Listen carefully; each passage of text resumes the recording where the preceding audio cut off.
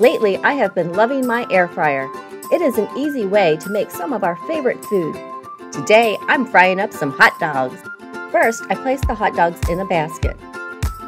Set the temperature for 390 and the time for 6 minutes, and then hit start. At about the halfway mark, pull out the basket and toss.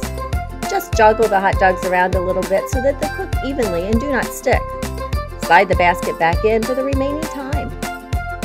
I love this method for hot dogs because the air fryer makes them super juicy on the inside with a crisp outside, just like grilling.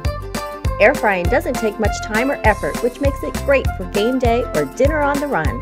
I'm serving up air fryer hot dogs on a Martin's potato roll with air fryer pickles, which are also super easy to make.